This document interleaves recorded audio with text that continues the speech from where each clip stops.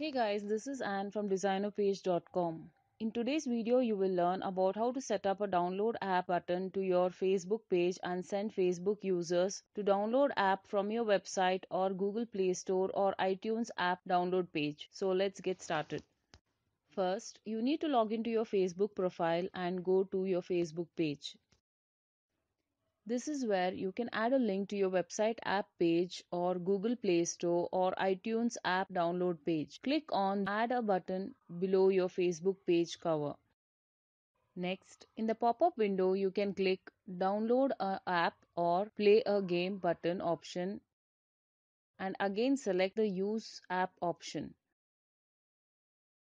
In the next pop-up window, click Website Link option and enter the URL of your website app page or Google Play Store or iTunes app download page and save it.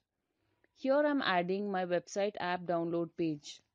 And you have finished the process of setting up download app button on Facebook page.